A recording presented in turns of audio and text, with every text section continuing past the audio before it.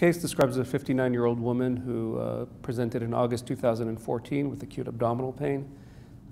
Scan showed an 11-centimeter tumor in the jejunum with a 3-centimeter liver metastasis. Needle biopsy showed metastatic gastrointestinal stromal tumor, GIST, with a high mitotic rate, greater than 5 mitoses per 50 high-power fields, and an exon 11 mutation. The patient was started on imatinib 400 milligrams daily. So this patient has a fairly aggressive GIST with a high mutation rate.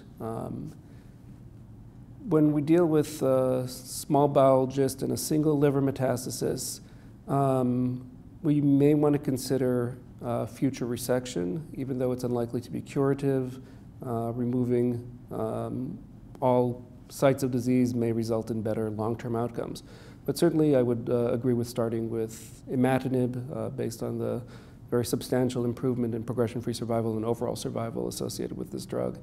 Exon 11 mutations tend to be very sensitive to imatinib, and the dose of 400 milligrams is an appropriate starting dose for this mutation.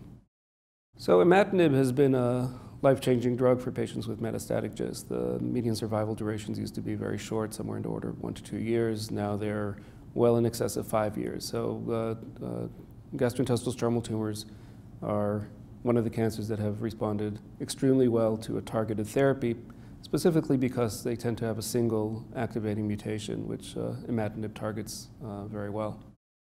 There may be some additional tests we would want to get a baseline in this case. PET scan may be helpful, especially if we're considering surgery. We want to try to identify all sites of disease. PET scans can also sometimes be useful for early assessment of response. Sometimes they go from positive to negative very quickly. However, it's not absolutely a mandatory component of the initial evaluation.